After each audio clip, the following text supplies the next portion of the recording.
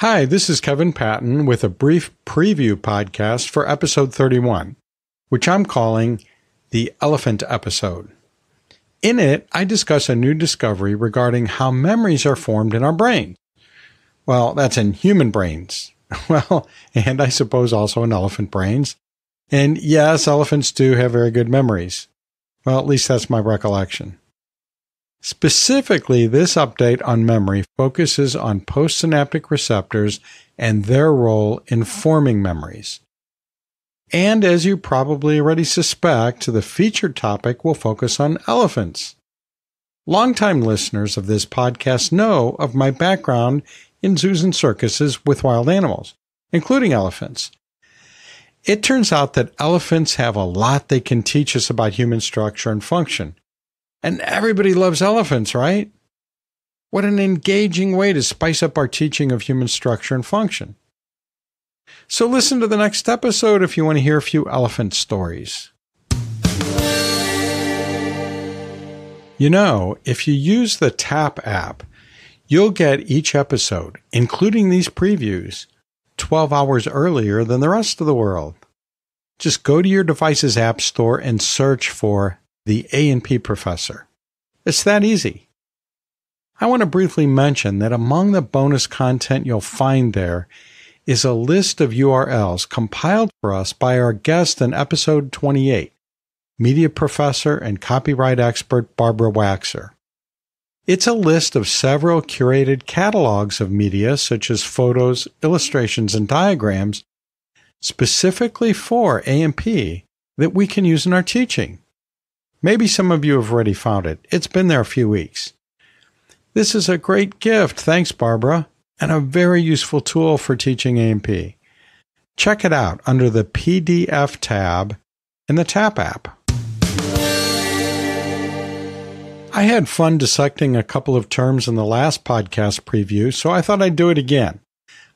I have two terms this time. The first one is pachyderm, and that's a term that refers to elephants and sometimes to related animals, and it's based on an old, obsolete term that's used in taxonomy, but it's still used today, even by biologists, to refer to elephants. And if you break down the word pachyderm, the first part, pachy, which is P-A-C-H-Y, means thick or large or massive. And then the second part, derm, D-R-M, well, you already know that means skin.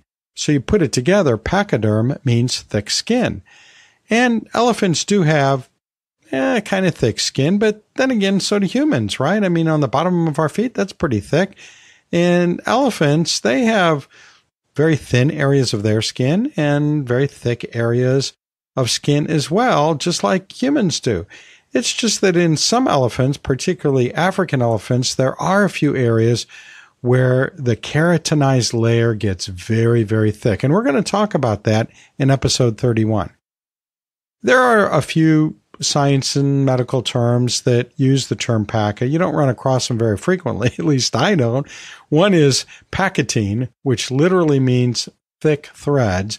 And that's the third stage of prophase 1 of meiosis. Now, I don't get that detailed in my description of meiosis in A&P, but if one were to get that detailed, you would run across the term pachytine, and that's the phase during which, or the stage of prophase 1 during which the chromosomes thicken. So that makes sense that you'd use a term that literally means thick threads. Another term that uses pachy is pachymetry, where you use a pachymeter, which is a device that measures the thickness of the cornea. Now, the pachymeters in use today are usually ultrasound. In the olden days, they were mostly based on the optical properties of the cornea, but that's a medical use of the term pachy, or the word part pachy. The other big term that we want to dissect, or that I want to dissect, whether you want to or not, is integument. And that's based on the Latin word integumentum, which literally means a covering.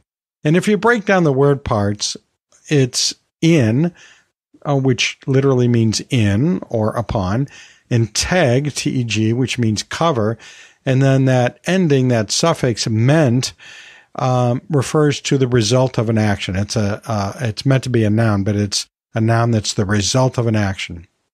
And so you put it all together and you get, the result of putting a cover up on, which a simpler way of saying that is a covering. So that makes sense. The integument is a covering.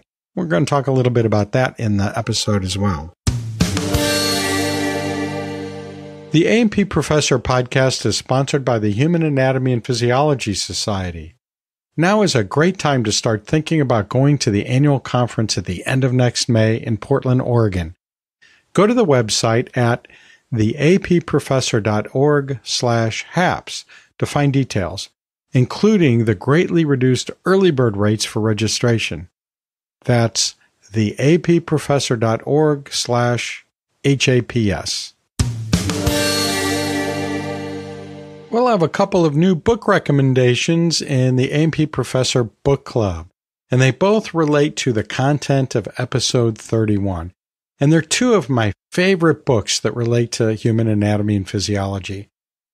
The first one is about the sense of smell, and I'm laughing because the reason it came to mind is because, we're going to be talking about elephants, and, that's one of the things that comes to mind when I think about elephants is how they smell. And maybe you've had that experience at a zoo or a circus somewhere, and you know what elephants smell like. And the name of the book is called The Scent of Desire, Discovering Our Enigmatic Sense of Smell. And it's written by Rachel Herz, and she's a neuroscientist at Brown University and Boston College, and she specializes in perception and emotion. As a matter of fact, she writes a college textbook called Sensation and Perception. And in the book, which is a fun book to read, she tells the story of a very early memory of smell that she has. When she was a child, she got to go out to the countryside to visit her grandmother. And her earliest memory of that is her mother driving her out from the city where she lived into the country. And as soon as they got to a rural area, she rolled down the window and said, don't you just love that country air? Well, just at that moment, they both got this strong whiff of skunk odor. And I think her mother was probably being ironic as she said that, but to the little girl, little Rachel, soon to become a neuroscientist, she took that literally and felt like her mother was saying that's a pleasant odor. So in her mind, the odor of a skunk was always associated with a pleasant memory. And that's how I feel when I smell elephants. And so when I walk onto a circus lot or into a zoo and I smell elephants, I get happy. I get a smile on my face. Everybody else is holding their nose and having a sour look on their face, but not me. Well, Rachel Herz in her book explains the how and the why of that and a whole bunch of other things related to smell that is just fascinating. I think every A&P teacher ought to read it. Another one of my favorite books is a book called Receptors by Richard Restak, who has written a lot on neuroscience and has even done a PBS special and so on. And this is an old book too. It goes back to 1994, but it's still a great book. And it's a brief, easy read. And it's written for popular consumption, so it's not overly technical, but it goes through the history of our understanding of how synapses work with a focus on the story of receptors, how they were discovered and why they're important and some different aspects of them. I love this book so much I used to require my A&P students and also my physiology students to read this book. And so that's Receptors by Richard Restak. I have links to both books in the show notes and at the episode page at theapprofessor.org. AAA, the American Association of Anatomists, has funded the searchable transcript for this podcast preview and for the full episode. You can find them at anatomy.org. The full elephant episode, episode 31, will become available Monday at midday or Sunday midnight if you have the TAPP app. Talk to you again soon.